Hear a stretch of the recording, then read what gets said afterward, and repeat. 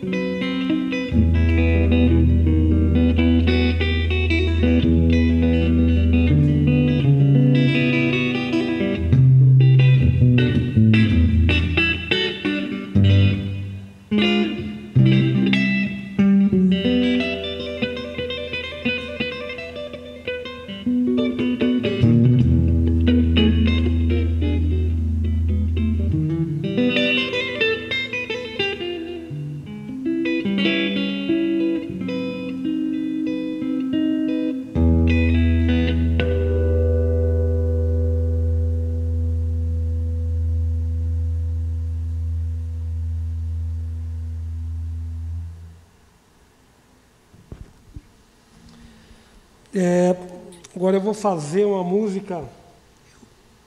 Eu não enxergo muito bem sem óculos, então. George of My Mind. Quem gravou essa música? Ray Charles gravou, né?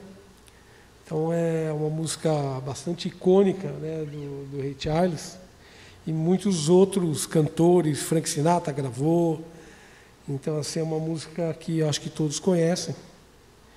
E que faz parte também de um bom repertório de jazz, né? E é isso aí. Espero que vocês estejam curtindo. E é bom, jazz combina com café, com chá, com bolinho da avó, com vinho. Então, assim, é uma música bastante rica, né? Eu gosto bastante, né? Então, é um aprendizado assim que não acaba nunca, né? Então, vamos lá. Ray Charles.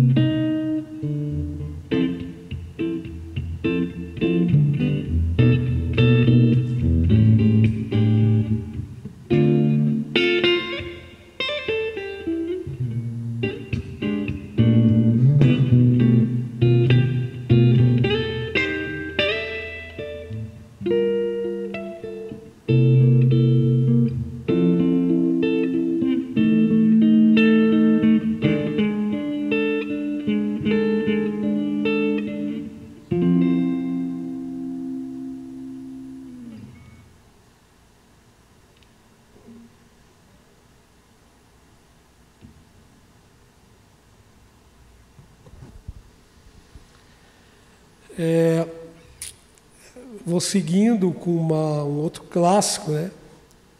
What a Wonderful World. Essa música rodou o mundo já, né? Então, é uma música lindíssima. Então vamos lá, vocês vão gostar, vamos lá.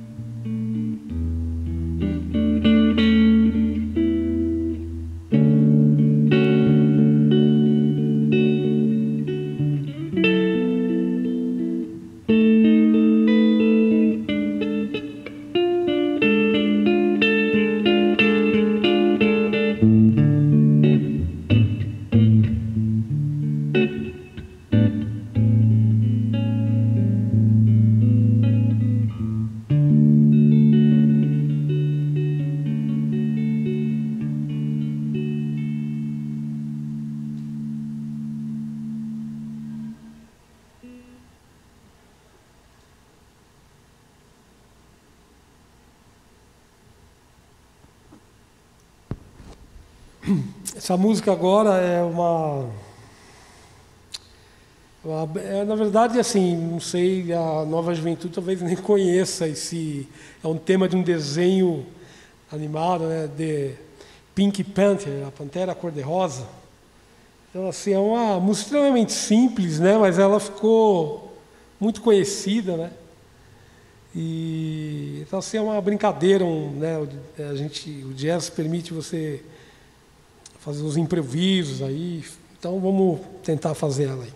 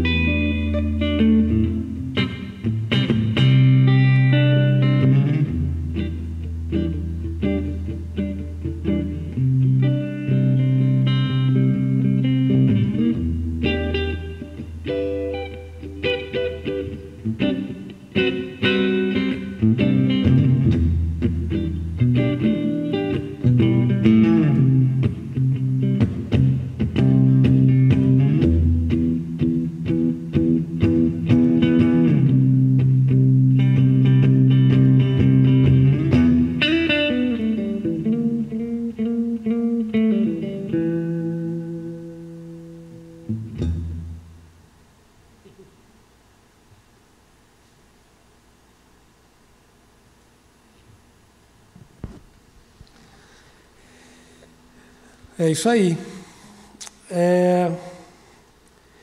Vou tocar agora mais uma música, Isn't Love. E essa é impossível quem não conheça. É uma música bastante dinâmica e todo mundo gosta. Vamos lá.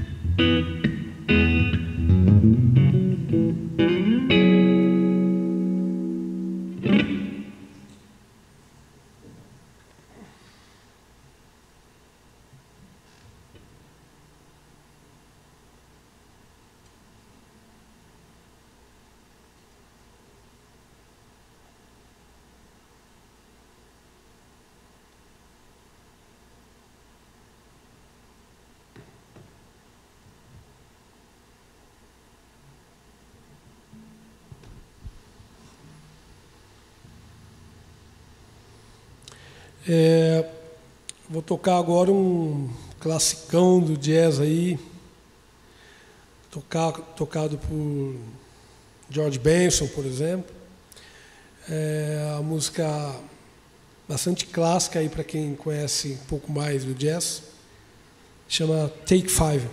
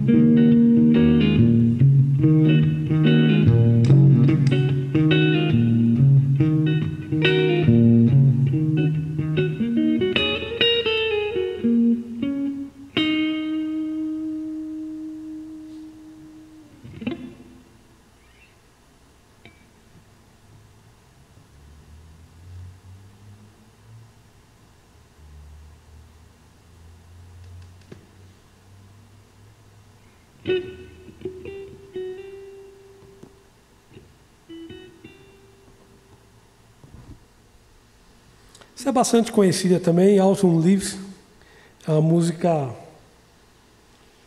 bem icônica também do jazz, é que eu falei, né? O show foi, assim, eu procurei escolher músicas que as pessoas se identificassem bastante.